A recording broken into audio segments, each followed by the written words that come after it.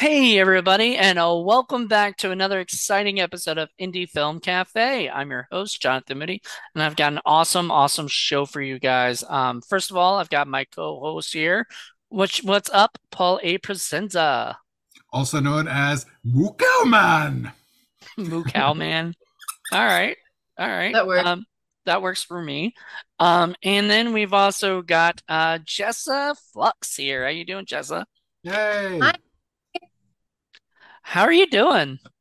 I'm doing really well, just super busy and want to take a nap, but it's fine. It happens. Me too. Everybody wants to take naps. Those are nice. They are. Um, yeah. We are here to talk about I'm gonna say it was made in 1990, but I think it was released in 96 or 97-ish area. I Was it think 96. What? Yeah, it was was it middle, it was mid 90s. Yeah. Yeah, it was released then, but it was actually like filmed in 1990, and then it got released later. I think there's a lot of stuff with that, but I don't really know too much backstory on that, which I wish I did. Yeah, I Um, think it was a Namco issue. yeah, but before we get in, we're talking about the 1996 movie Sergeant Kabukiman, Yay. NYPD. I always forget the titles these days, like forget announcing the titles before like people are just like, what movie are we talking about? Oh, okay, that one. Um, but yes, I'm really excited, mainly because Jessa was in Kentucky with us, and she was a Tromette. So Yay. I had yes. to get her to come on do this one, Mhm. and Sorry. it's okay. Your dog can bark. That happens. You know, I'm sure Rocky would bark too if he heard your dog. So, my dog. But anyway, before we get into this movie though, let's go into some music. Mood music.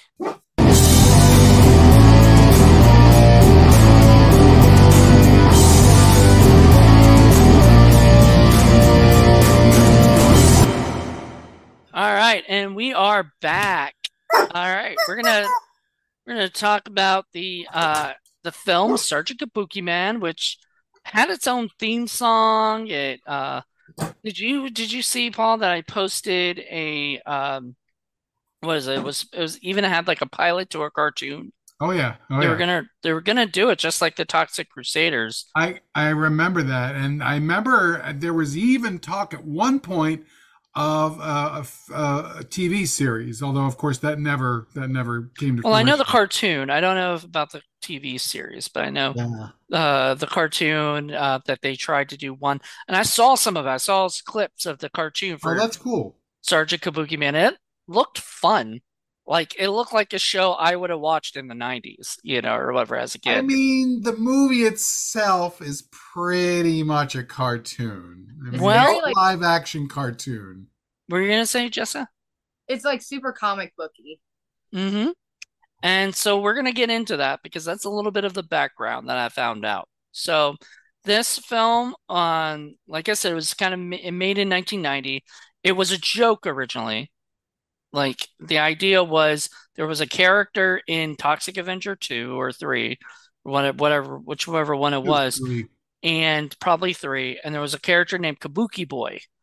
And all of the editors were laughing their ass off at this like Kabuki Boy character. So he made well, Lloyd took note of that, made an announcement saying, "Oh, the next movie that Troma's gonna do is Kabuki Boy," right? And this one of the guys who was one of the funding people for Toxic Avenger, it was Japanese, and said, this our culture would love to have a Kabuki character, so we would love to fund that.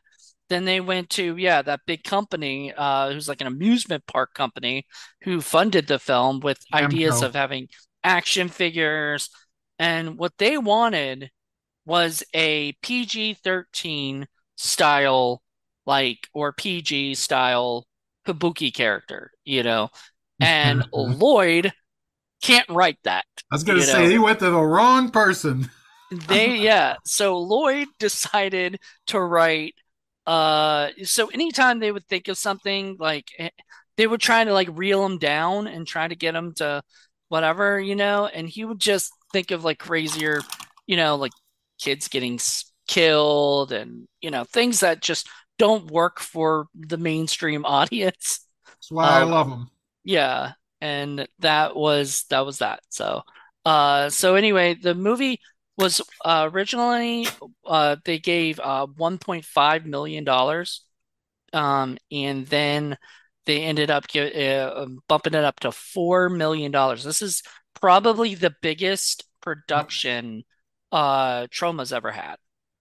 I think even Absolutely. about especially counting like hashtag Shakespeare shitstorm, which was their newest one. I think it only cost them probably like 500 grand. Like they try to keep it pretty cheap. I could be wrong, could be more, but they try to keep it kind of cheap because these movies usually get sold by them, and it's not like going to Hollywood or something. And you could tell there was a lot more interesting special effects that you generally don't see in a Lloyd Kaufman production that they were able to do this time around.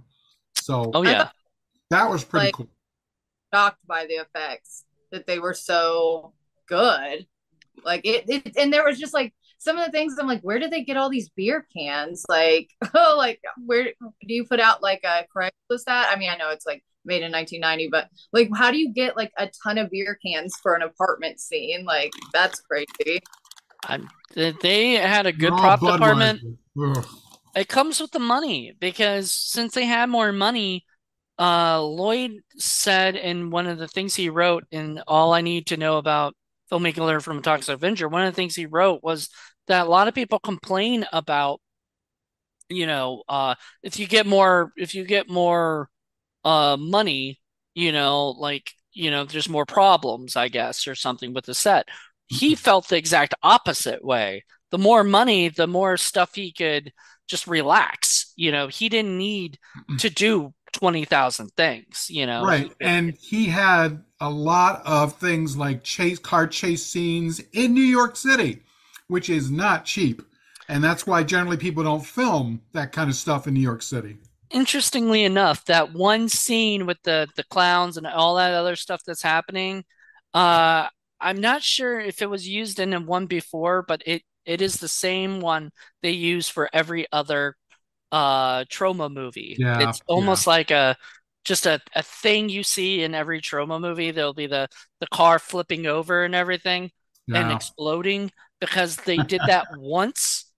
They own that, so they're gonna throw it in everything they do, Everything. Yep. and it totally makes sense for them to do that because, like why, and that helps. I mean, I think even if the movie looks completely different and then that scene gets thrown, they would still We do it.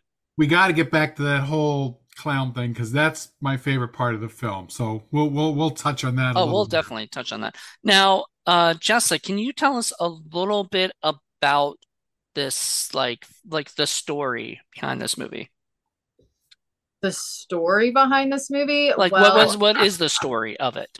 You know. the story is there was a detective that went to a kabuki show and people started shooting. He didn't know, no one knew that it was actually a not a the show, like the stage show. And finally he realizes like, oh, they're actually shooting everybody. He seemed kind of like an idiot, but like he went on stage to try to save everybody, and this old man like breathed this life or the spirit in him, and all of a sudden the detective started, his face started like having kabuki makeup on it. He started his clothes started turning into like Japanese robes, those little like kabuki shoes, those little wooden like sandals, those are really funny. That's my favorite part, is when they fly through the sky, I think. Um, but then from then on, he has to learn how to deal with this like superpower he has and how to like use it for good. And there's a little love story, which is kind of cute. Lotus. Lotus, But yeah. there was she was really hot. I really enjoyed her boobs, I'll be honest with you. They were very cute. Hmm. But yeah, so that's really like how it gets set up, and then he just like saves the day, and New York loves him. Exactly. It's wow, that's a good way to sum it up, pretty much. Oh, Yeah. Yeah. you forgot the evil one though. There's The the Oh evil evil one. one. Well, I just did. It wasn't my favorite part. Like they were all he kept. Everybody kept warning him, like the evil one is on the way or whatever. And then like I didn't. Maybe I didn't get it. Like I was just like, why is this guy turning into like?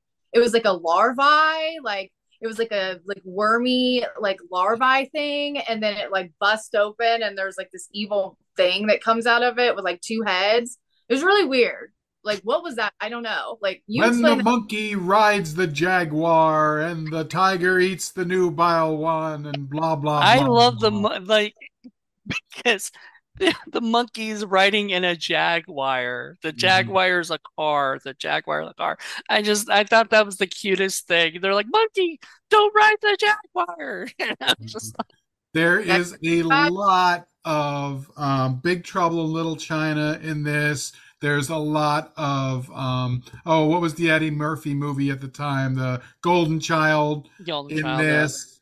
Yeah, late 80s, early 90s was kind of like a big thing when they were bringing in a lot of Asian sort of mythology into action films. And I think Lloyd was sort of tapping into that. And, you know, it was serendipitous that at the same time that he was talking about the Kabuki thing, that this was also kind of happening. So it was a good way to sort of to tap into something that was kind of popular in the movies and then make a some money on it too. And of course, it's just like you said, Namco really wanted this for a younger audience, and that's just not Lloyd Kaufman's wheelhouse. So Right. I mean, if they wanted it, I hate to say it, but if they wanted it for a younger audience, they should have paid somebody else, as somebody else, but paid Troma for the idea, mhm. or something. Because they're doing a new Toxic Avenger movie with Peter Dinklage Yay! in the movie, and I think that's amazing. But I'm just fascinated by that because that's Hollywood actually doing a Toxic Avenger movie. Like, Yeah, how crazy about is that going to time. be? You know? I don't when know is if it'll be great, but we'll see. What? when is that going to be released? Because I keep hearing about that, but I'm like, I is don't it think it's been real? shot yet. So I don't even know. I talked to Lloyd about it. That's one of the questions I was asking him right before the interview, and he was, or maybe it was during the interview, but I remember asking him that question, and he was like, "I don't know." Like, nobody tells him anything. They just basically give him money for this, and everything. So understandably, he's okay with that because I think he's at the point right now where he's made most of everything he wants to keep making. And now if somebody wants to buy his property, sure, as long as you make it. He right. did have an issue with them trying to make a Toxic Crusaders TV or movie, based on the thing. And that was New Line actually stole the movie away from like the stuff. Like they bought the rights to the stuff, but ended up just sitting on it because it would have interfered with was it Teenage Mutant Ninja Turtles 3. They were using that as leverage to get Teenage Mutant Ninja Turtles 3 made, which I think is so messed up because they were similar cartoons, like competing cartoons. Well, So, from what I understand, there is a PG-13 cut of this film. yes. I don't know if they made that, if he specifically had that re-edited for the Namco people or not. I have never seen it, but I did hear that it was out there. So it is out there. He did screen it for those people and they all hated it. I'll bet. Yeah, because it just didn't make any sense. Like all the stuff that was probably any good was sort of cut out of it, and it was just didn't like things didn't connect and everything, and it Yeah, just all didn't the feel boobs, all the rape stuff, all the explicit gore, and probably Joe Fleischer eating all the donuts. maybe. I like Joe. I was friends with Joe Flyshaker back in the MySpace days. Yeah, Yeah, it was a while back, and shame he passed on. I would have loved to work with him if he hadn't passed on. He was such a great person. He wanted me to work with him, but it just didn't happen. Oh, and dude, Rick Bronsky died. I had no idea. He was the Yeah. guy who played Jughead. He died of COVID of all things. My goodness. Do you I had remember no Jughead, idea. Jessa? He was the big blonde bricky guy. No, what is isn't that like Betty and Archie? Veronica? Yeah, yeah. Yeah. It's from Yeah. Archie and Veronica, but it's like there's I guess he's just a Jughead. Yeah, You know? he's the tough guy with the bad teeth, and every time, he's like really super tough at first, but then he gets beaten up or gets kicked in the nards by Kabukiman. So after that, he's always like, "Oh my God, he's gonna turn into that guy in the pajamas!" Oh, Yeah. The other guy was scarier though, the long-haired, well, wig oh, guy. Rembrandt, Yeah. Rembrandt. Kind of really familiar, didn't he? He kind of did. I wasn't sure who he was. I don't think he was a big name or anything. So, No, Mhm. but Thomas Cernkovich, and I don't know anything about him. He passed away too. So oh jeez. there's That's a such a few shame. folks. Yeah. Um, But he was in luckily, Dorm Days too, just so oh, you know. well, we'll eventually get to dorm. We have to do dorm days one first, eventually. Mhm. Um, but yeah, so the main guy, the guy who played Rick Gianassi, I think is how you say Right, his name. Giannissi. Uh he uh he was an actor who, because they actually had money, and they could afford whatever to have like real auditions, and they actually put him like through 13 or 14 auditions, and Oh he my was God. just, yeah. Ah, Well, back then that's what they really did. They don't do it as much anymore. You know, 13. Oh yeah. yeah. Sometimes my. people, that's what people did. I And he was think in Robot Holocaust. Woohoo! he was also a mutant hunt. Yeah. So he had, see, that was a main thing of why they cast him, was because he had a name already in a way. Like he wasn't some guy off the street who had never acted before or Yeah. whatever. And You he know, ended up on Star Trek Voyager too. what was that, Jessa? Which character are you talking about? Oh, the main guy, the Kabuki man. Oh, okay, yeah. Okay, yeah. So he had done a bunch of different stuff. So yeah, he had gone through 13 or 14 auditions. He got the role, and he was perfect. Like, as Yeah. you said, he was an idiot, and that's literally what he had to be. Yeah. He Like was his very character was over the top, but that's pretty much what the character required. exactly. Yeah. Well, especially when he was Kabuki Man, he was way over the top, you know, and I love that. I actually showed my dad that scene with in the park where he just come becomes Kabuki Man. It is, to me, it is by far probably one of the best scenes Troma has ever done. I I He like changed into a cocoon, like a balloon, and then on the inside of the cocoon, like he turns into Kabuki Man, and you see him like going through it. I was like, how did they come up with that idea? Like, It was well, the script was written by Lloyd Kaufman, Andrew Osborne, and who's the other? Jeffrey Sass. Now, Jeffrey was an older gentleman at the time, like whatever, like probably Lloyd's age, you know, and Andrew was much younger. And Andrew was the guy who was all like, let's put in all the rape and all the, all the other stuff in there, like the the bad stuff or whatever. Let's go extreme. And Jeffrey was the guy that's just like, no, let's not go too extreme. Wow. Um, there was one scene where they were gonna have he like Lloyd Kaufman wanted to have a scene where it was like something got turned into a snake, right? I forgot what it was, like a uh somebody's cane or something got turned into a snake and then crawled up somebody's butt and then went out their mouth. Nice. And they said no, like everybody said no. And the lead guy even said, no, please don't put that in there because that's just going to ruin the movie. And to this day, it didn't get made. But there was another scene that got shot that they were, the scene where he turned the prostitute and the hook, or the prostitute and the pimp into sushi, cut hey, them all up. What? I love that. I was like, that's so funny. Like Uh, all of his like weapons were great. Like I really liked the chopsticks where he threw the chopsticks at the bad guy and then he got pinned to the tree Hmm. and he had chopsticks all over him. I was like, that's pretty fun. Because it's so stupid. Like, I was like, your weapons are terrible. Whenever he first picked that sword and he was like, this is a sword from such and such and such, and it was made by such and such. I thought he was going to get that really cool sword as like a weapon, like maybe that guy was going to gift it to him or something, but no, it's like chopsticks, fans, like a little like little Yeah.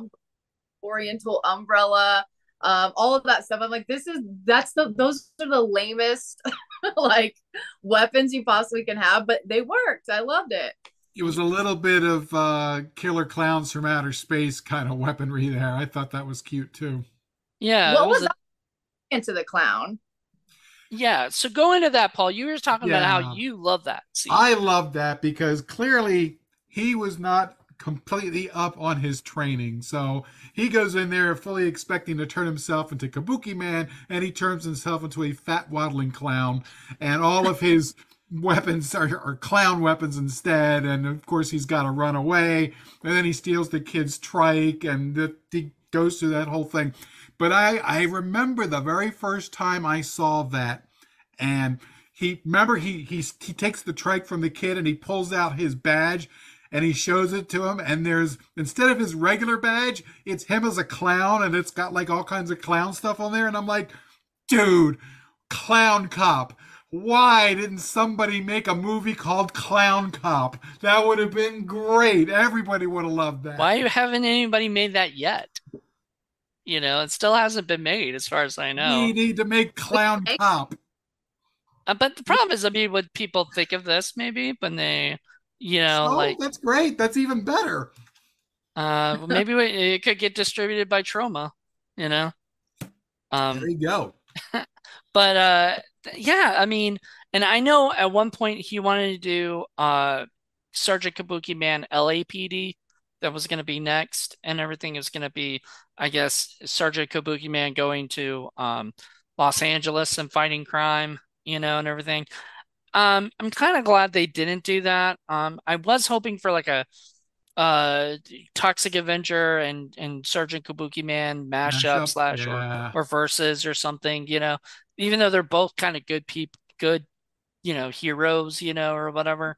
I mean, you could figure out a way to make them verse, but And they still those are never did that. really the two flagship characters of the Troma Entertainment Group, anyway. So, you know, yeah. And I'm sure since Lloyd has control over those two characters, he can do whatever he wants with them. So why not?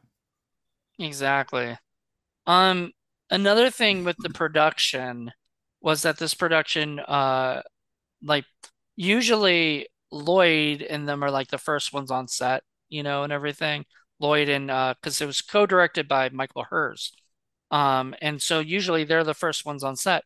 This time they actually had their own call time, and it was an hour after the crew got on set, So they weren't the Nice. first ones on set, so they didn't have to do as much, which was actually kind of makes this movie a little bit better for the sense that like I feel like a lot of his movies, Lloyd is like doing everything.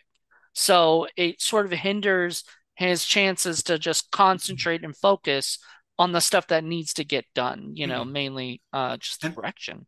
and I'm glad you pointed that out because I did notice a few continuity issues that I think might not have, happened in some of those smaller productions just because there was a lot more going on. So, for example, early on in the scene when the guy who was supposed to be Kabuki Man gets killed, and they throw his wife or his girlfriend, whatever it was, out the window. You notice the window initially is a single pane of glass, but when she's going through it, it's divided into four, and Hmm. then it's, yeah. So there's like, okay, that's a Well, thing. it looked like if you looked outside, because I saw it kind of twice, but if you look outside, it looked like it was a painted background, so it wasn't even really like maybe it was a set that she was Yeah. So getting thrown out of, and the that building didn't was look good. And then, like in the clown scene, clearly when he turns into the clown first, he's kind of a big puffy clown. But then during the chase, he gets smaller and smaller and smaller. And by the time he's on the unicycle, he's like a regular sized dude, you Well, know? I think for that, because I noticed that too. I think the reason is because with Safety. something that you would catch air, so you Yeah. couldn't like ride a tricycle very well, and especially No. not a just knock over. But do you think it was Yes. double riding this unicycle? Because I can't ride a unicycle. Yeah, Can I'm you? almost positive they hired somebody specifically for that. And then, of course, Yeah, when the character gets off and they're talking with him again at a police station, he's back to being the big fat inflated clown. I did notice that too. Yeah.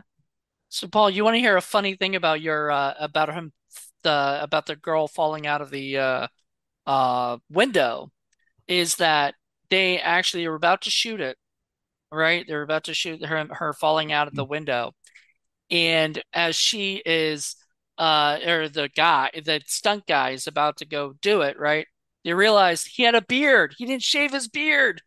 And they could catch it on the camera. And they're like, Yeah. no, no, no, no, no, you gotta go shave and everything. So that so there's little There's, things like so that there's that some continuity. That's there's good. some continuity, but like it's just because they're just, whatever. Um, and Paul and Jessa, I think you would both like this, get a kick out of this and this story.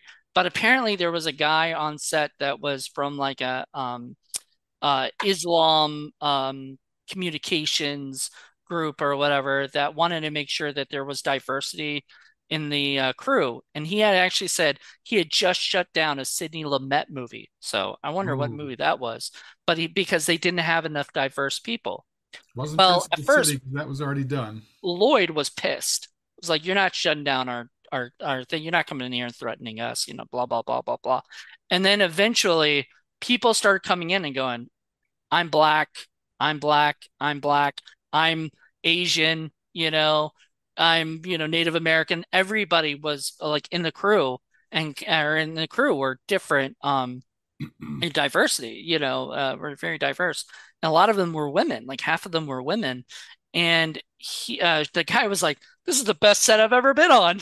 Like I'm gonna go tell people about you. And You know, I'm going to say this too. That's pretty typical of most trauma productions, especially when they do it in New York City. he said that there's a reason for that actually, and he said because a lot of people in Hollywood do not hire women and they do not hire people of Yes. color for these crew members, these crew things, and these guys are amazing, and they should be getting like this much money, but now they have to work on Troma, you know, and everything, and they're happy just to be working and doing this stuff, so they're happy to work with them. They're happy to have top tier people working and doing their jobs. So, I Yep. mean, I Is I that love that. is that something that's going on now? Like still? Not as much now. Oh, Things Yeah, have it's not so much changed. of an issue. It's changed over the years, but back in the 80s, I mean, it was definitely something that you noticed, and it was definitely something that one of the reasons why I loved and supported Troma because they were like that. They were like that back in the 80s. So yeah, that's good for them. I feel like back in the 80s, probably no one was on top of that kind of thing as well as they are now. Now, I mean, they have to kind of pay attention to that. But back then, they actually had somebody that was checking it out. That's interesting. Yeah, and the Yeah, I thing mean, is, I mean, he was, they were the little company that was fighting against all the big ones at the time. So they were always trying to make their mark anyway. So I mean, Toxie kind of put them on the big screen in a way that they hadn't really done before, and after that, they were able to run and do more stuff, and it um, was always great. so the guy that got hired as the bad guy, the was it the corporate guy, and everything, who's the evil, who ends up being the evil one at the end and everything. Oh, Stewart, He was played by Bill Wheaton, Bill who Wheaton. they cast him because he looks just like Jack Valenti, who is the head of who at the time was the head of the MPAA, and so he was what Troma feels is the evil corporation that screws over the indie people, Right. because the MPAA, in fact, they even screwed this over. They were going to market the PG-13 version, but they couldn't because they would have had to pay another extra whatever just to get that approved. So they just did the R-rated. That is the only reason why you see the now I guess they could still release it. It would just be unrated, you know. Nowadays it's much easier to put stuff out, you know, and you just say unrated and you don't have the MPAA look at it, you know. And the funny thing is that that's Bill Whedon's first real role, and then he's got like a billion things after that. So Mm. Sergeant Kabukiman kind of made his career. I actually just added him as a friend on Facebook and he Yay. accepted. I love that because we gotta get him on Indie Film Cafe. We gotta get him to talk about this movie, Oh yeah. like Oh yeah. for the spotlight. I'd Because love to. he was in Citizen Toxie and I think a um Uh, few he was other great in this. Do you oh yeah. remember him, Jessa, the big the blonde bat guy or gray haired, I guess, or Yeah, that was gonna ask. Do you think was it his hair naturally gray or did he color it gray? Because his eyebrows were so dark. The pictures I've ever seen of him has always been sort of that whitish gray. So I don't know. yeah, I'm not sure. I think he Maybe for has this long hair one, now. he was younger then, so maybe I don't know. Um, I know he worked with Michael Rappaport, you know, and stuff, which was the was Michael St. Michael or whatever in the Greasy Strangler. So he got to Yay. work with him and stuff. So, you know, those two kind of look similar too now, Yeah, you know. especially with the long hair, the long whitish hair. Yeah. But I love that. Like I absolutely I loved his character. I loved everybody in this movie. There was no like this is I always said Troma's War is was my favorite, you know, of like the sort of lesser known ones, but I might I don't know, I have to rewatch Troma's War, which I also bought on Blu-ray and compare, but I mean this is a high marking for me, which kind of surprising in a way. Like I kind of wasn't sure. I thought it would still be goofy and fun, but I didn't think it would get the feeling that I got when I watched it. And like literally enjoyed watching it. I wanted to almost watch it again, like right after. And not many movies these days actually make me feel that way, you know? So that's a big thing for me. Yeah, I mean, I pretty much had the same reaction that I did the last time I saw this movie, which must have been at least a decade ago because it's been so while been a while. I always think it's fun. I always, enjoy the fact that it's just a ridiculous over the top cartoon. I always kind of in the back of my mind saying, well, I do kind of wish Lloyd had shown a little restraint and me, maybe taken a few things a little more seriously and some of it's a little too over the top. And that's me talking. But Um, like what though, for example? um, I don't know. It's hard to say. I guess some of the I wish some of the some of the change scenes they all seem to be different. Whenever he was changing it, it always seemed to be kind of different. So it would have been nice if it had been sort of the same. I mean, I'd like the cocoon thing too, but I don't think that pops up ever again. Are you You know, saying him changing into yeah, Kabuki and Man? like we Well, changed I it the think it's first time, the because camera just goes on a circle. well, I think it's the because it's the first time he's doing it. It's the reveal. I think each time he's getting better and better and learning, like training, whatever. So things are sort of different each time, you know. Remember, he said he even turned into the clown. And so because he wasn't completely, you know, ready for his training, you know, or whatever. So I think each time it's like a different thing because he's sort of a different, you know, person. He's kind of growing and maturing his character, you know. But I know I didn't mind the changing. I mean, some of the silliness of his, you know, overacting and everything, yeah, may have been needed to calm down, but it was supposed to be a live action cartoon. Right, right. It makes And sense. it's a tiny bit cringy to have some of the rape in there with the cartoon because usually you don't have, you know what I mean? Usually you're going to have that in something a lot more serious. So to have it in a more broad comedy, I don't know. I don't want to say you can't have it or it's bad. I'm just saying it made me feel a little cringy, just a little. Are you talking about the scene in the park, Yeah. referring to Oh, the rape yeah. scene? I don't think I didn't consider that rape. Like I know they were like pulling her clothes off and stuff, but like I thought they were just trying to like humiliate her. Like I didn't think that it was like, I don't know, maybe I missed it. Like maybe I totally Yeah. did, but I didn't think they were actually like penetrating her or One anything. one of the guys definitely was when they had Oh, him down. okay, that sucks. I Yeah. hate these. I'm glad I missed that. Yeah, I'm glad Well, you you know what missed I'm that saying? too. It's very, very difficult to use something like that in a comedy, no matter how broad it is, without it affecting the tone of the rest of the movie. So that always was kind of like, I thought so too, and I sort of didn't like I didn't like the nudity and and that stuff because as far as like because I felt like this should have been marketed toward kids, like for kids sort of thing. Lloyd is not that kind of way. Like he doesn't like that. It's kind of like you, Paul.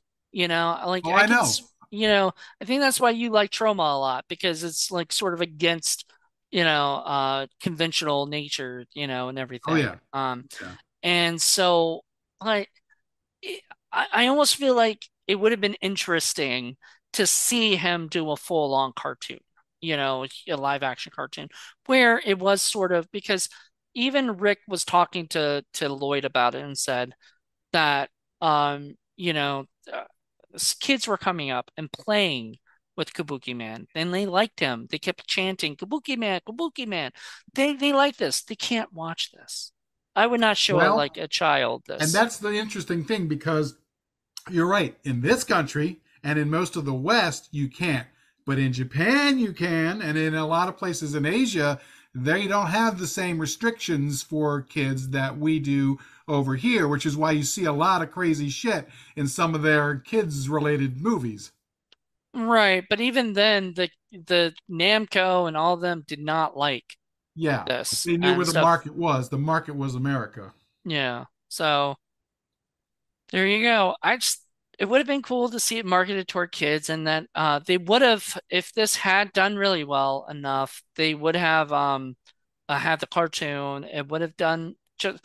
It's funny because Toxic Crusaders was based on Toxic Avenger. Toxic Avenger was an R-rated movie, Oh, yeah. so I guess they could have made Sergeant Kabuki Man, but as a cartoon and kept it, And but that's kind of perfect because Toxic Avenger has a lot of similarities as far as tone goes, where you've got stuff that normally would be very, very serious mixed up with broad comedy, but it's more effective, in my opinion, in Toxic Avenger than it is in this one. And it's really, really difficult. That's a really tough tightrope to walk, and it's I can imagine, it's just not easy. It was still yeah. fun. It was still good. I still like it. I was talking to Steve Rosinski yesterday. I had him on my show and Oh, mentioned this. cool. And actually, Steve loves this movie because of its toned downness, because Mhm. he feels like Lloyd works better when he's, toned down, or whatever, and kind of controlled restraint, And I kind of agree. Like, I feel like maybe more movies.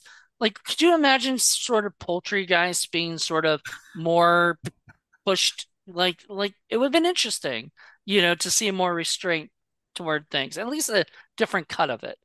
Well, yeah, but I mean, Poultrygeist is a lot more of a comedy.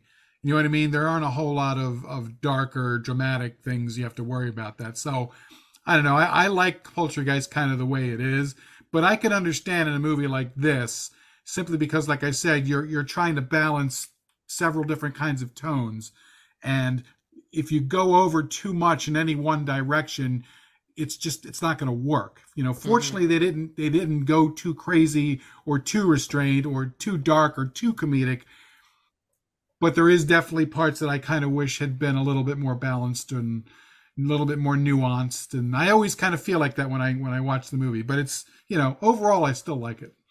Yeah. Overall, did you enjoy it, Jessa? I did. Yeah. I had a good time with it. I thought like it was one of like out of all of the other trauma movies that I've seen, like you said, like it definitely, you could tell that there was a higher bar as far as like the budget goes. Like it was cleaner in that way. Um, and I thought the acting was actually damn good, like really, really good.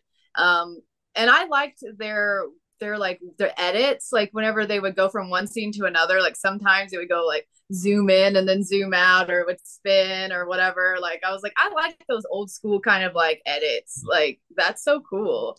Hmm. But no, I had a really good time with it. I And really enjoyed the like the journey of the, you know, superhero, and I like the little girlfriend that he got and all of that. Like I just thought it was fun. Like it was a lot of fun. and talk a little bit about the costumes and makeup because there was a lot more of that going on, and then again in most of your Troma films too. Oh, for sure. Like I wondered how many times they would have to paint his face. Like I think you guys mentioned that in some, like at the very beginning in some of the scenes it was all of makeup, like that he Hmm. was wearing as Sergeant Kabuki Man. But then it started to be where it was like a mask where only the eyes and the chin and the mouth were exposed. So I wonder if like that was like a conscious decision, or if it was like this will be quicker to do. Like we could like only like make up his eyes and his chin and his mouth and just put this mask on, and that'll be a lot quicker. Or if it was like that was always planned out like that. Well, I noticed that he seemed to have the mask more when there was about to be action. Yeah. You know what I mean? So it was probably more effective and more, it was probably just better and easier to have him with the mask on when he's moving around and stuff could get shaken up. Whereas close-ups, or things where there's not a lot of action going on, it was more makeup. That's what I thought, but I could be wrong. Now, That makes what is it? Was it Toxic Avenger is a mask, that he wears most of the time or whatever. They don't do makeup for him. I think they might put some makeup stuff on it or whatever, but it's a mask, and it's a mask for one big reason too, is because Lloyd has always sort of said if the person doesn't show up, they can always put somebody else in the mask, you Right. know. And he's been very, he's almost fired certain toxic Avengers because they showed up late or whatever, and he's threatened, I'll just replace you, with this person over here, stump person, or whatever.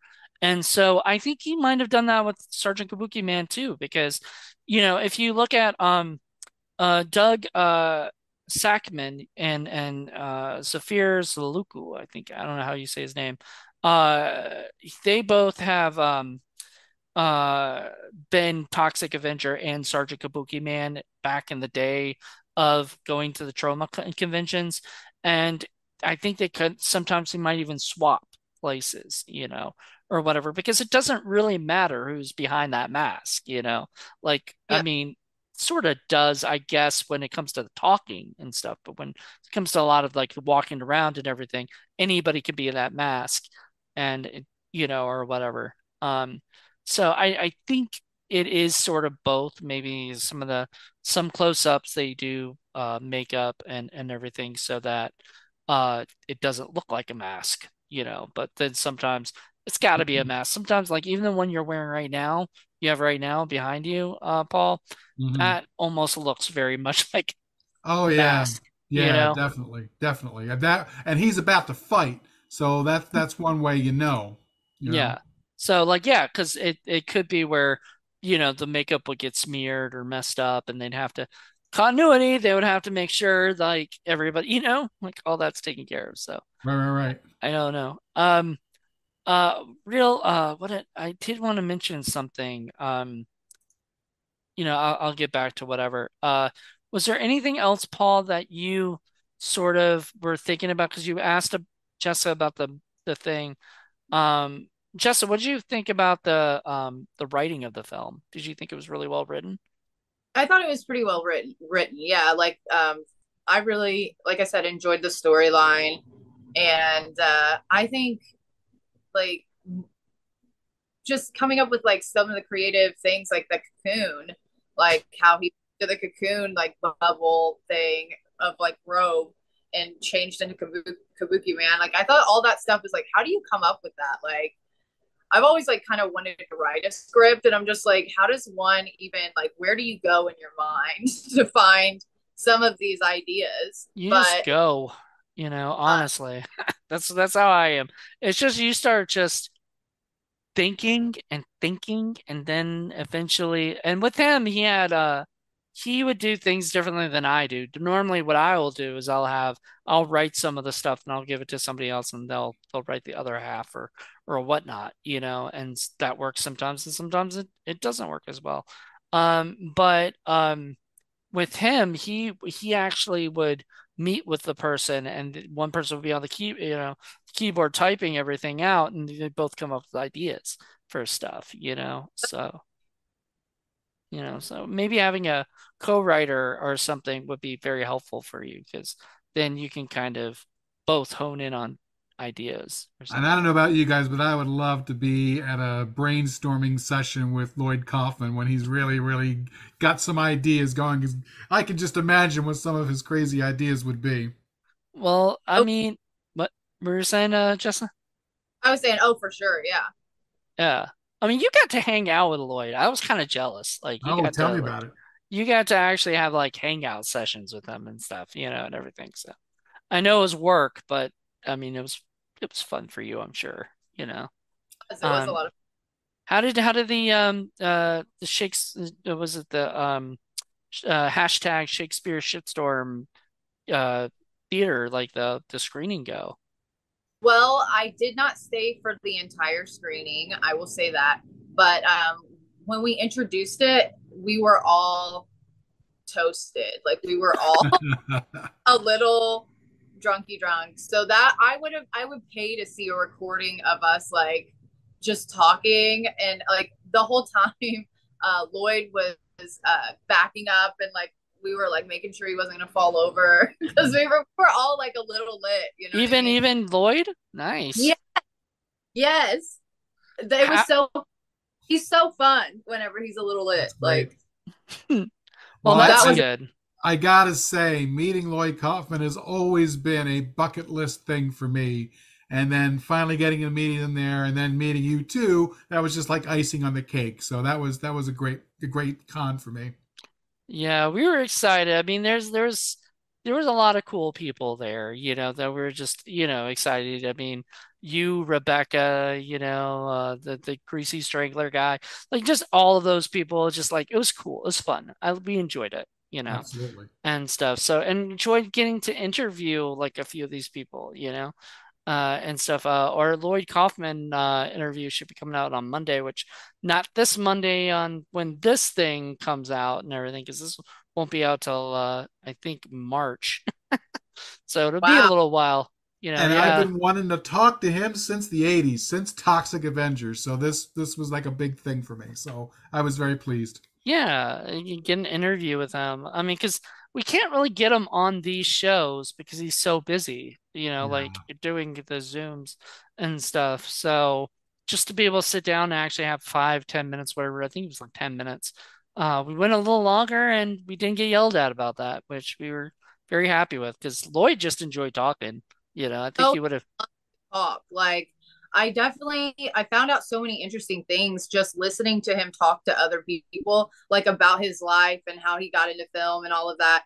But yeah, he loves to talk. Like I think he kind of like referred to himself as a narcissist a few times, and I thought that was so funny. Like I was like, I love that you're like self-aware, like enough to know that you love to be heard and you love to talk to people and like just get out there and like really get to know people. And he was just so gracious with everybody. Honestly, I wish I would have maybe talked to him more, but I think I was honestly starstruck the whole weekend. Like, and I usually don't feel that way at all, but like he's just such an amazing person. And like ever since I started, uh, since I saw some Troma films, like back whenever I was like in high school, because I dated a guy that just all of a sudden got into Troma. So he was like All of a buying, sudden, like, yeah, like all of a sudden got into Troma, and he was like, I want to make independent films. He never did, but we watched him, and I was like, oh my god, like I wanted to be a Tromette so bad. Like I mean, it was like to me that was like the dream, and I was like, I can never do that. Like I just live in the middle of nowhere. Like I'll never be able to like meet this like cool guy that's been so creative. And then to be able to actually like, I've been in like a Troma movie now with a very small part. Now I've been like a super Tromette like at a con like with Lloyd. It's just amazing. It's a total like if I could see myself back whenever I was like in high school now, like in who I am, I think I would be so excited. Like I'd be jumping up and down, like, oh my God, I'm gonna be so cool, like I but think I mean Lloyd's that's just amazing. yeah, that is amazing. And I think that's a lot of indie filmmakers and actors, you Mhm. know, just like Yeah. you. Like I feel like so many of them dreamed of like, I think because of conventions and the way people are these days, how easily it is to just meet people, completely different than what it was like in the 80s and 90s, like it was harder back then, Though I will say the 90s, I got really jealous that my buddy Vincent Pereira told me that apparently he got to hang out with like Sam Raimi and Bruce Campbell before at one of the conventions, just when they were just chilling, Nice. Wow. at conventions.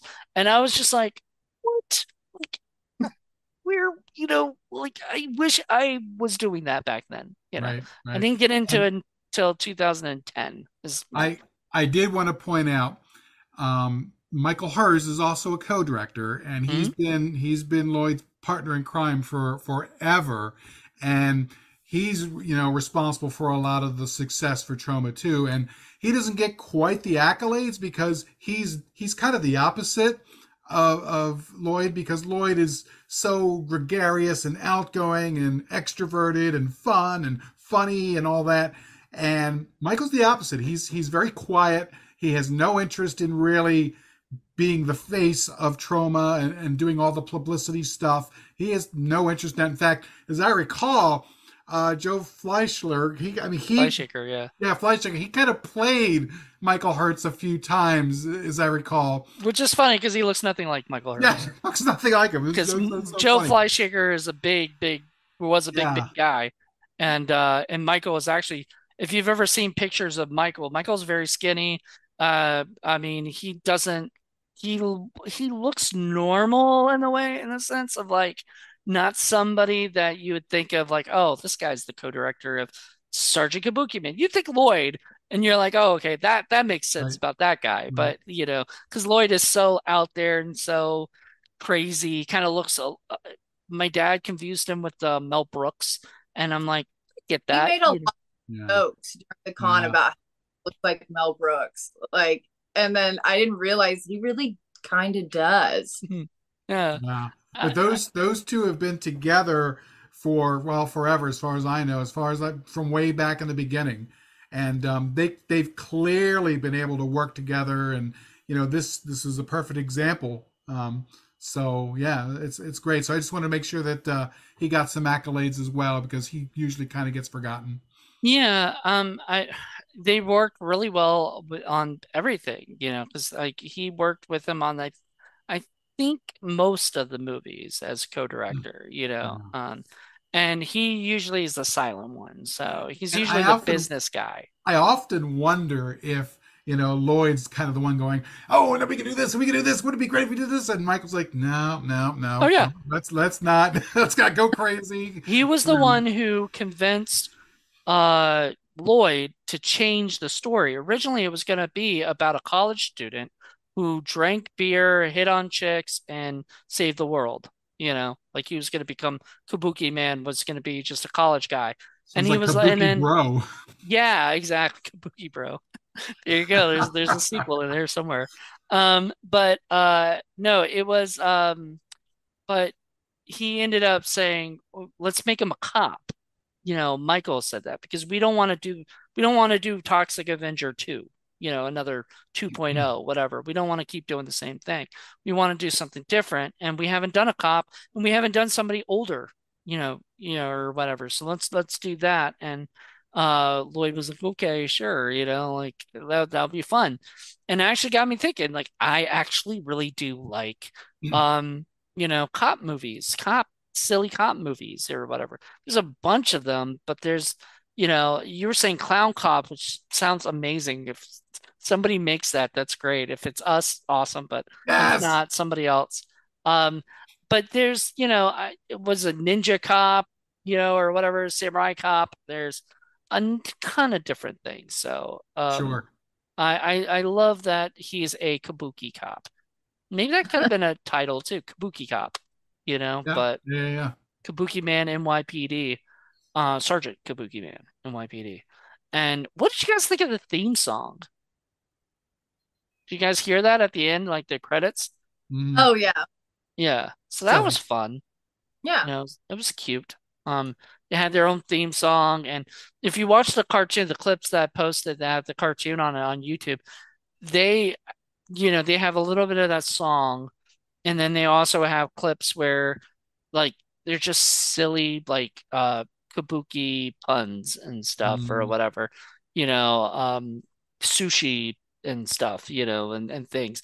I just thought that was this movie should have gotten way bigger than it did. It should be there should be Sergeant Kabuki Man lunch boxes, and bless you, and coloring books and everything. Like there should have been so much merchandising for this.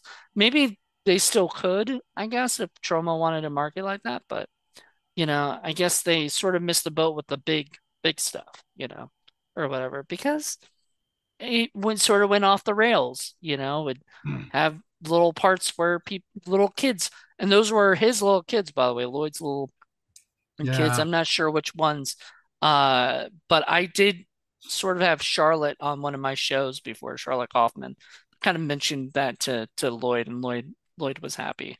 He uh he loves his daughters so much, and he probably talked about them a lot when he was at the convention.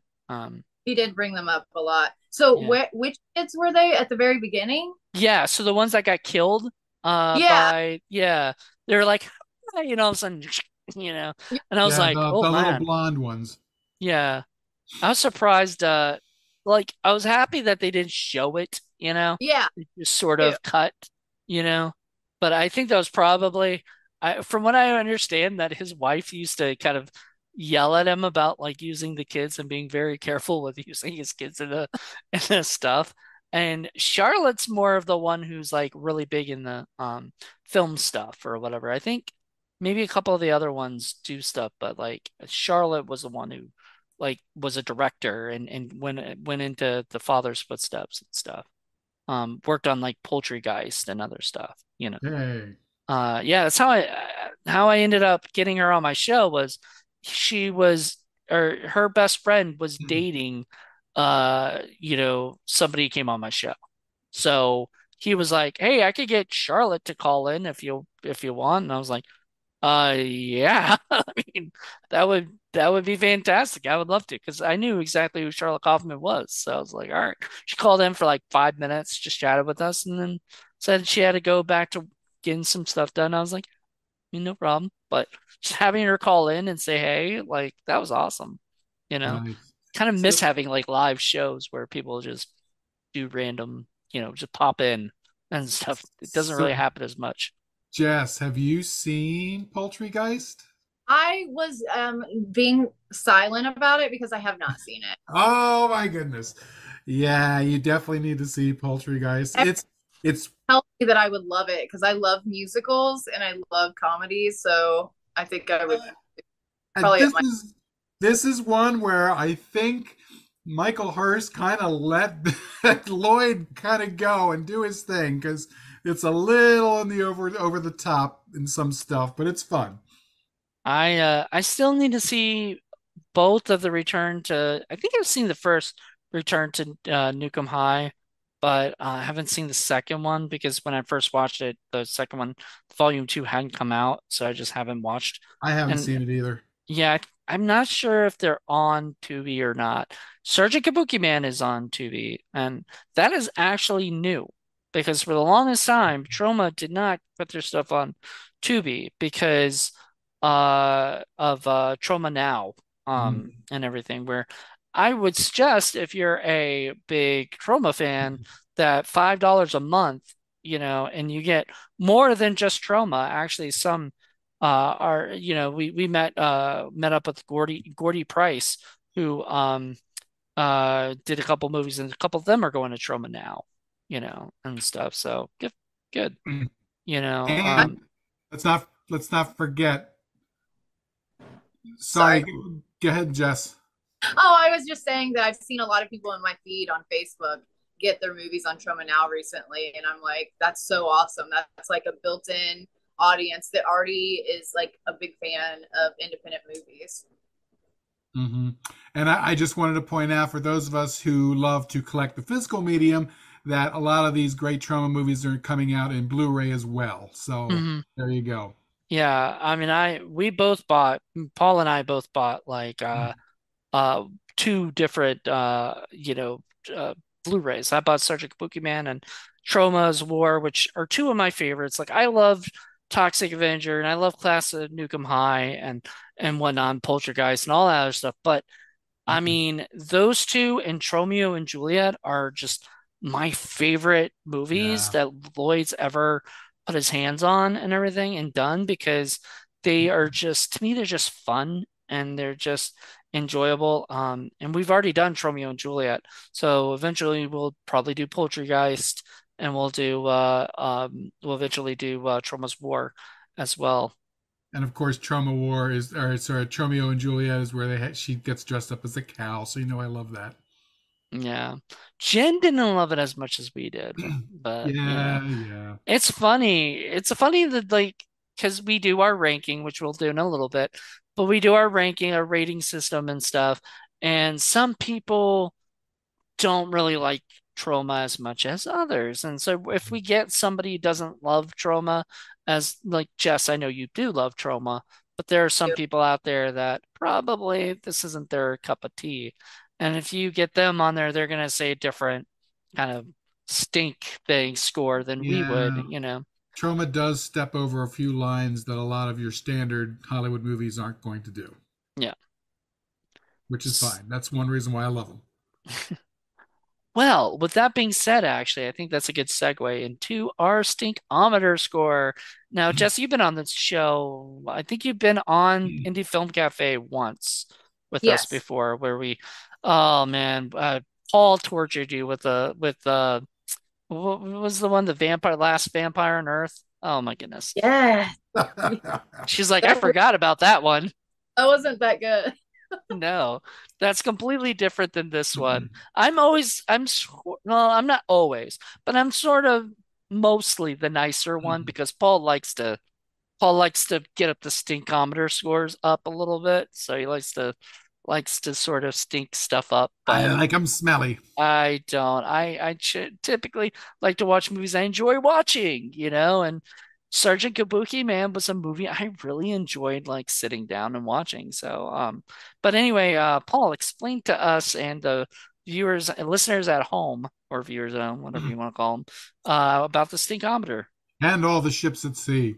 Yeah, so we score our movies using the three scores from the three reviewers, score 1 to 10, by which the lower the number, the better the film is. So if you thought the movie was really, really good and didn't have any problems or anything, you would give it a 1 or a 2. If you thought the movie was kind of meh, kind of in between, you might give it a 5 or 5.5 because you can go a half step. And if you thought that the movie was terrible, you would give it a much higher score. And if you thought it was really bad and had a lot of problems, you would give it a 10. Or And a 10 then, plus or a even. 10. Yeah, we've only had one or two No, yeah, two. We got in a Shark hundred, Exorcist, in that a hundred and some gotten a episodes. You've only had two. yeah. Um, but yeah, so we total up our scores, and then we see, we put them on the ladder of stink, and then we figure out which movies are the worst of the year and which ones have ascended to stinky heaven. Yeah, there you go. And that sometimes that's an honor for us. Like we that's generally like a lot of times we enjoy how bad the movie is, or whatever. Because if we Right. didn't enjoy how bad it is, we sometimes don't give it the 10 because we don't think it deserves it, like in a way. But I don't know. I have this feeling this is going to be a low score. That's my feeling, but that does not mean that somebody has to change their feeling. So, we usually let our guests go first if they want to. Jess, would you like to tell us what your score would be? I'll do it. Yeah. I'll do I think it's a 4. A four. Okay. Yeah. Uh, Sometimes we ask for a reason, but if you don't want to say why you would Uh, give it a four. I mean, it was really enjoyable. It was just like probably not a movie I would choose. Like I wanted more gross stuff because it was like trauma, but everything was solid. So I think 4 is a solid number. Like everything was solid. The storyline was solid. The costuming was actually really good. There's so many things about it that I really enjoyed. The actors really good. Even, some of like the small parts that people got, like I would love to say, like I was like the guy that had the laundry shop that the car crashed into, like, and I came out like really. You remember that part where the Hmm. like car crashed into? Like I was like all the parts, like all the different actors were so good, but I would just give it a 4 instead of a 3 because it wouldn't be something I would normally choose. Right. I love the fact that you said that you wish that it was grosser, and I'm like, you definitely got to watch Poultrygeist. Yeah. That's a lot grosser. And like Paul said, I think this one was he was sort of constrained on doing, and Tromeo and Juliet has some really gross stuff too. It Um does.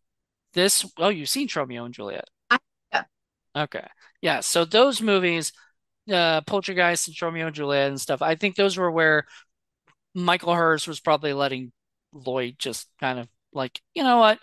We let you be constrained on the last one. Let's let you do it go whatever you for want to do. Make your movie. it. And Lloyd had a fun time. And as far as I know, he had a good time working on this film, and everything. So Paul, what would you say? Yeah, well, and I don't know about the necessarily a good time. I think because of the extra pressure from Namco to do stuff, I might have made things because I understood there was some tension on set from a few things. So I don't know. I guess that's a question. If I ever get a chance to talk with Lloyd again, that would be something I'd want to ask him. As far as my rating goes, it's very similar to Jess. I'm going to probably go with a 4.5, just because you know tone wise, like I said, I do wish that things had been a little bit more one or the other. Um, I'd given Tromeo and Juliet a 3.5, and I do think that's the better film. However, it is still a good movie, and it's still better than the average independent film that we see here. So, 4.5 is still a fairly low rating for me. So yeah, and overall, I always enjoy it. It's always fun to watch this, and it is one of the Tro movies I will say that I don't watch as often as I watch some of the other ones. Like I'll always watch Toxic Avenger. I'm always ready for that. Tromeo and Juliet. I'm always ready for that, and a couple others. Um, And Poltergeist stuff. Poltergeist, definitely Poltergeist. So yeah, it's not quite in that group, but it's still a good film. Okay. So it's interesting that you say that because you're 4.5, right? Is that what you said you went on? She's 4. I'm definitely see I'm more of the mainstream guy, of the group probably, Oh yeah. and stuff. I like Hollywood, I like Marvel, I like superhero stuff. This had there was a part where it was a parody of Batman where the guy says, "Who are you?" And he goes, "I am Kabukiman." Pokemon. And it was a parody of Batman because there's a scene where in the 1989 Batman with Tim Burton, the guy says, "Who are you, man?" And he goes, "I am Batman." You know, and so there's that parody. You could kind of tell that this was what they were trying to do was a Troma, uh, Hollywood, superhero movie, and so it was sort of a muddled mess. However, the stuff that you guys might not have liked and stuff of that, and wanting it to be grosser and everything, I was happy with. Like, I enjoyed all of that stuff. That stuff really kind of made me feel good inside. And so this was the closest thing to being able to watch a Marvel trauma movie, or whatever. And so I have to give it a 2. It's like I said, it's really high up there. I'm excited to rewatch Troma's War because I always have viewed that as like one of my favorites. So I want to rewatch that and see if it holds up still or if I think it's less than or whatnot. I have to look at what I gave Tromeo and Juliet, my stinkometer rating for that. But I'm pretty sure it was higher than two. And the other thing is, people have to understand too, is that the Troma movies that Lloyd and Michael make tend to be much better than the movies that they simply distribute. Right. So I think a lot of people, they see Troma and they see some of the other kind of crappier movies, your Actium Maximuses and some of the Hmm. other ones that are out there, and they're like, oh God, Troma's always got these cheap, crappy movies. Well, the ones that were done specifically by Lloyd and Michael tend to be a lot more interesting. They tend to be a lot better. Hmm. The production is a lot better, and this is definitely one of that group. Exactly. And yeah, Jessa, you have not seen Actium Maximus and run if Paul ever asks you to watch it. Just say no, you Evil know. pancakes and syrup. Come on. No. They're it's a hilarious, like a dinosaur. I don't know what it is, like a puppets and stuff, and it's terrible. Paul made me watch it, and I literally it was the shortest Indie Film Cafe episode we had done in a while because I didn't He want to was talk. dumbstruck. No, I didn't want to talk. I was like, I don't even want, I don't want to discuss, I want to forget about this film. So it should have been a 30, but unfortunately I'm an idiot and thought that there was no way Paul was going to give me a 10 on the first episode back on season two. So, he did give me something that was pretty much the worst thing, one of the worst things I've ever seen. And what was But funny is that, because this is set in outer space with aliens, the director decided that you should not be able to understand anything. So it was all like 90% of it with no subtitles. So you have well, half no idea. subtitles. Subtitles did Occasionally, appear sometimes. occasionally. Yeah. But So otherwise, you had no idea what was going on. None. so anyway, Ridiculous. yes, that was a Troma put that out. Troma didn't produce it, but they distributed the film and everything. So I think at that point in time, Troma was just pretty much taking whatever, anybody sent them, and that it They goes to loved it. show on that. 'Cause like there used to sort of be a joke, and it kind of sounds sad, but there used to be a joke about, if you you couldn't get distribution, you could at least get Troma, distribution back then. But now they're very serious about who they take, and they're I think they're getting to the point where they understand that they are sort of part of the elite, groups of, including Full Moon, who go and put out movies. So, And that was always the big dividing line between Full Moon and those guys. I mean, Full Moon has their own, stinkers that they put out as well, but they're not it's not the same. They don't mhm. really go dumpster diving for some of the cheapest, crappiest stuff. Well, no, they This don't do any of that. They Yeah, usually do yeah, everything in-house. yeah. So, Charles Band is usually a producer of it instead of just the distributor. Troma was just distributing for a while. So, but Sergeant Kabukiman and Poultrygeist and Tromeo and Juliet, all those are all in-house movies, and some of the in-house movies are great, are all great, and I don't think I've ever seen a bad uh one that Lloyd has directed. How awesome would it be if we could get both Charles Band and Lloyd Kaufman on at the same time, having them talk about stuff, because they both are veterans from the 80s who've been and seen everything you can think of. And I think they don't necessarily are best friends or anything, but you know, I think they usually do like stuff together. They will, like I think Lloyd would probably go on Charles's show or something, his okay, there podcast and you stuff go. and talk and everything. They're supportive of each other, but they are competition. They're rivals, yeah. You think they're rivals. So there's always going to be that little rivalry between them of like, I've been doing this all just as long as you have, and so we, whatever. But Uh, My dreams of a mashup or a crossover with, say, puppets from Full Moon attacking Toxic Avenger or something. I guess that's never going to happen. I never say never. I mean, I don't know. You'd have to pitch that to Charles because he would, or William Butler or something who's working on Mhm. that stuff who we got to meet. And that was so cool. Like just meeting people from Full Moon and from, Yeah, yeah. Troma, at that convention. So Scarefest was awesome. I really, really enjoyed going out there. Sorry, Jess, what'd you say? I'm sorry. I'm not familiar with Full Moon. What kind of like what movies do they? Oh, Oh my goodness, Jessa. yeah, we have to bring you down the Full Moon like We have rabbit hole at got to some point. get you here to Virginia. We have so many movies to show you.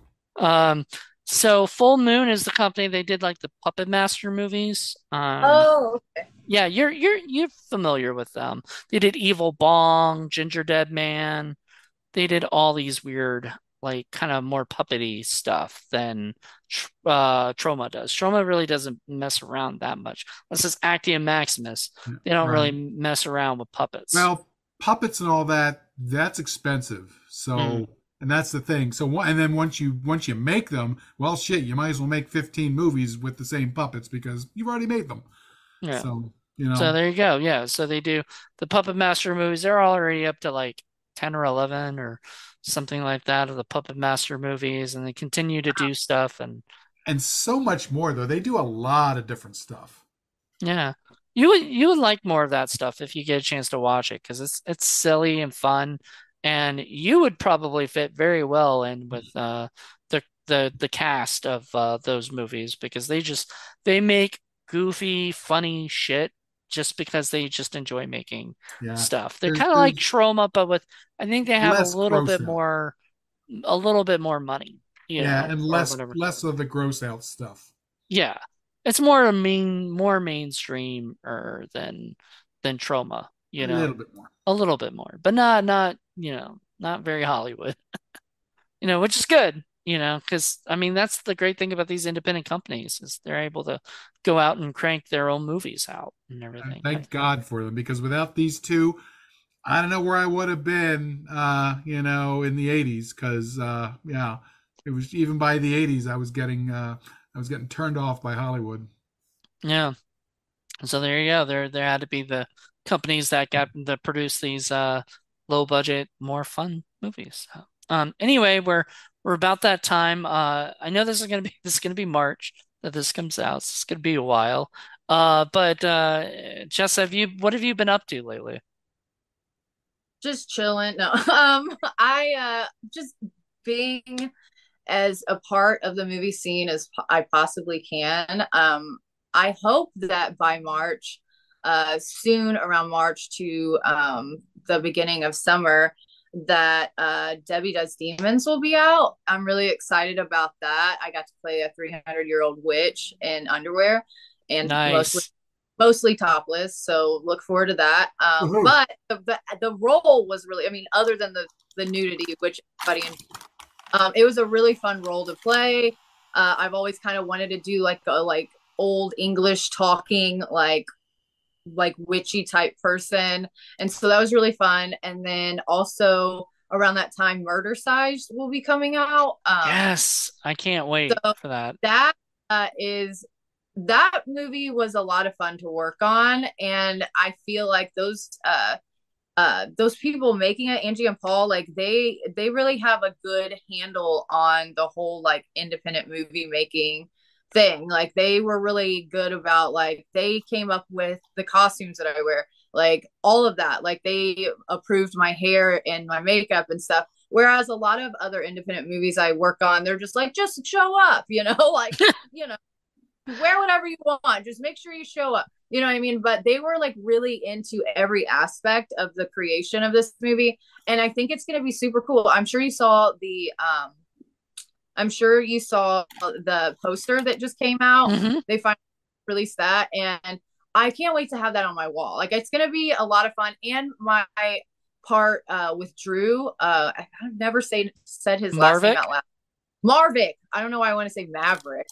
Marvick, Drew, we really just got to really cut up and like kind of like improv some of our parts, like, and that's gonna be like, I'm really excited for my friends to see that, like how funny that was, because it's just I don't want to give away the scene, but it's kind of sexy, and then it just goes off the wall. Like I can't wait to see like what parts they keep in the actual film. But I'm I'm actually interviewing Paul and Angie on Thursday. So, oh no, yeah, I'm really excited. They're going to be on Frights of the Round Table, and I'm just really excited just to just chat with both of them because and I'm going to be watching their three ones that are on Tubi, like Slasherette Party and stuff beforehand, just to get some. Bachelorette Party is really really cool. Like I can't wait to hear what you think of that one. I'll But let you know, definitely. all everything I've seen from them has just been super cool. And I was really excited. This is my first movie I got to do like in California. So it's like I'm also like almost in Hollywood, but no, Sacramento. But like close enough. But it was just really, really fun. And I'm excited to finally show all my friends that movie. But you can always see like whatever Indiegogo campaign that's currently going on my website, and that's jessadoesitall.com. And I always list the ones that are active on there that you can like pre-order your movie from, uh, instead of like going through me, which of course I enjoy that because I get to sign it, and I put like a little note card in there and everything. And I randomly I have like, I'm a hoarder, so I have like all these knickknacks, so I'll just throw something in there like for you to enjoy, like some random thing I Yay. have. But yeah, but you can also just pre-order my movies before they even come out from the Indiegogo campaigns. And I try to push those because it's really important that these movies get funded so they can hire me and so I can continue to help other people realize their art. Like I Yeah. get to be a part of their project, and that's just so fun for me. And I just saw, and I got, because I can't remember anything anymore, but it was the one where you were playing the psychiatrist. Um, Oh yeah. and you were really, really good in that too. I want to commend you. Sorry? Did you saw Deadly Dealings? Yes, Deadly Dealings. Oh my God. Yeah, that's probably honestly, that's my favorite role I've done so far because I really got to throw myself into it. And also, Adam Freeman, the director, he was so on point with exactly how I wanted that role to be played. He's an amazing director. This is his first movie. And like, I really, like, I've seen a lot of people's first movies, and come on now, like, they're not like, I mean, it's everybody's got to have a first, you know, everybody's Right. got to have a and you're working through learning how to be a director, how to be a filmmaker, and all those things. But like, he was just so good about letting me know what he needed from me, like as an actress, that and like in the character building, like the whole he was like Angie and Paul, he was onto every aspect. He knew exactly how he wanted my hair, he knew exactly how he wanted my makeup. He was really great about that. So I really, really, really, really hope Adam continues to make movies because I think they're only just going to get better and better and better. And I mean, I was that movie. I showed my mom. Like I never send links. Whenever it was like in the film competition, there was that link, and I guess that's where you saw it. But I sent the link to my mother, and I never do that. Like I never do that. And she was really proud of me, and I can't wait for my all my friends to see that movie as Yeah, well. it was a good movie. I thought you were really, really good in it, and it seemed like you were kind of channeling a little bit of like Martha Stewart into your character. I don't know whether you did that intentionally or not, but that's kind of what I picked up. I think I just really, really enjoyed the touch that you gave him. Thank you. I appreciate that. Sure. And I absolutely loved you in the Embalmers and everything. So when I saw that, that was Rebecca and Rob's movie that they did together with you. I loved it. I absolutely thought you were great. You're probably my favorite character there. So I like Really? we keep seeing things that you're doing, or it's just like, oh my God, like We are uh we are definitely Jessa Flux simps. yeah. Oh, thank you so much. I appreciate that. Yeah, so we're not just saying that because you're on here, just so you know, we're not, just blowing smoke up your ass. We're being serious. We love it, and we want more people to see that. So, do you have any films on Tubi right now? Do you know of?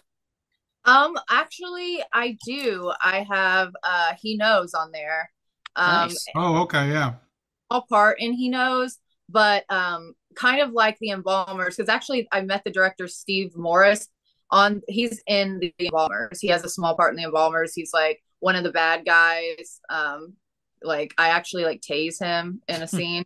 But anyways, like the Embalmers, the whole set, the whole week that I worked on that, it was a party. Like after we wrapped for the day, we all got into the wine. We all like showed each other either movies that we had been in, well, other people because I hadn't really had anything to show at that point, but like movies they had been in, or like just cool movies that had like a huge influence on them. So like that, like on the set of He Knows, we kind of got to party a little bit and then like watch movies together and have a good time. But I haven't watched it yet. I'm just gonna say that because I don't watch my movies by myself because I'm like super critical and weird. So I always watch it with my best friend Leslie because then we can laugh at myself. Like we can laugh at me, even though like I can like take it seriously and enjoy the movie and everything, but I can like have humor about it. So if I'm like, oh, I really didn't deliver that line very good or anything like that, like I don't feel that way because I have my best friend there. But that is my only movie on Tubi, and I'm so excited that it's on Tubi, and I can't believe I haven't watched it yet. But I'm like, I'm trying to like wait for a time to watch it with my best friend. So Yeah, and I still need to see because you sent me a couple movies of yours, which was Cannibal Hookers. I believe yes, you were in that, I want to see that. and yeah, he wants to see. Well, he wants to see anything called Cannibal and Hookers Yeah, together. it's Donald Farmer. Yeah, it's yeah. Donald Farber. We've interviewed Donald. We love Donald. When we reviewed, well, Paul wasn't a part of it, but when we reviewed Shark Exorcist, it was Jackie Hall who picked it. She was the special guest, like host or whatever, and she had to pick something, so she knew that like if she said anything like negative about something, that Donald didn't care. Some people are very picky about, oh man, you can't say anything negative about my movie. How dare you? But Donald just is like, yeah, I know what I make. I enjoy it. And stuff. So we did Shark Exorcist for that. So we're really excited to I'm excited to see Cannibal Hookers. Also really excited to see Reunion from Hell and stuff. So thank you for sending me those because those two were things on my like bucket list of movies I wanted to make sure I got at some point, or whatever. So Hell is Reunion from Hell is my favorite movie that I have to sell. Like sell. I can't talk right now because like like post production takes forever. So technically, I only have 3 movies that I can sell, and that's Embalmers, Cannibal Hookers, and Reunion from Hell. And Reunion from Hell is like the first like big lead I actually got to play, and I got pulled into the production really last minute because the person that was going to play that decided that it wasn't for her, and it was a challenge. It was really like that. Being in that movie taught me how to learn lines quickly. It taught me how to like really figure out who I'm going to be in a movie like at a short notice. And right. I'm available, by the way, if anybody needs a short notice person. Like that's kind of my forte. Like I feel very good about it. But I actually got to really act in that movie, and I'm really excited to hear what you think of that too. Yeah, I'm excited for like I'm just excited to see you blow up so much. You're doing And so we much. need you. We need you, Jess. We need you at Indie Film Cafe. Well, we need you and also in Sick Flick Productions, our stuff. So we are planning to work together. Hopefully, well, this will be March, so this year, hopefully. So, we're planning on it. We're just working out details and money. And that's money is always the worst part of indie film stuff. So once again, when Troma made Sergeant Kabukiman for $4 million. Oh God. Man, if we have $4 million, we would make We like had 50 movies. 1 million, just 1 million. Oh, 1 million would make like 3 movies. no, You know, like no. I wouldn't want to make a $1 million movie as like a first movie because I'd be like, that's just sort of a waste of like money right there. Like we could do a lot, of things with just $1 million. But you know, I mean, we're not whining. We're just asking if Whining a anything little bit. come out. If anybody wants to come out and give us money, we'll make more than one movie with $1 million. Come on, Namco, come to us. And we'll give you well, Yeah, I don't know, Paul. I think you'd be like the Lloyd Kaufman of the group, Oh trying to yeah, ch trying to put, the nudity and all this other stuff into it that we can't sell to kids, I have all the wacky ideas. Usually, Mr. Moody is the restraint one. I know. I'm the Michael Hers of the group. I really am. I'm the I guy love who's like, has to restrain because I want to get more like I wanted to us to grow and to get bigger, and I feel like sometimes unless you're Troma or Full Moon, you're not if you do the wacky stuff, sometimes people won't watch that. And I want puppets and cows and hedgehogs and manatees and wacky, crazy, invaders from outer space and robot Hmm. laser penguins and all of the good stuff. Yeah. Jess is just like, okay. it. I'm down for whatever. See, that's what we need, Paul. We Yep. need somebody who's just down for whatever. So There you there you go. go. Thank you, Jessa. Well, once again, thank you. And so you say your site is Jessa JessaDoesItAll.com, and that has all of my socials and all of my active Indiegogos. And you can contact me through there. So you can always hit me up and buy a movie, whatever I have available, and I'll send you a sticker and like some random knickknack thing for my house, and it'll be fun. There you go. There you go. we really appreciate that. Like that you go the extra effort for people. So, I was really happy that I got that little card. So thank you. That was very sweet. I showed Paul it, later. Like that was really sweet. And Yeah, and I think for the last couple of years, meeting, getting to meet you and Angel Bradford, you two have become two of my favorite people on the planet. So I've been very, very pleased that I've met both of you, and we got to work with Angel, so can't wait to get to work with you. So that should be fun. yes, both are in Debbie Does Demons. Hmm. Yeah, we are. Yeah, I think she's Debbie, right? Or She is something. Debbie. She's Yeah. Debbie. So there you go. I, And what? I'm the demon. You're the There you demon. So go. so she does you. All right. That sounds like a fun time. Cha-ching. Sounds like a fun time to me. Um, so anyway, well, thank you guys, thank you so much, Jessa, and thank you, Paul, for coming on this show, and thank you guys for listening. If you guys want to hit us up, we're at indiefilmcafe.reviews, we're at indiefilmcafe.podbean.com, sickflickproductions.com, and if you want to help us out with a little moolah, a little cash, we do a Patreon, patreon.com/indie film Just cafe one where dollar. just $1 gets you a like a free movie that you can listen to and a like podcast that you Nobody wouldn't get else on gets this. to it.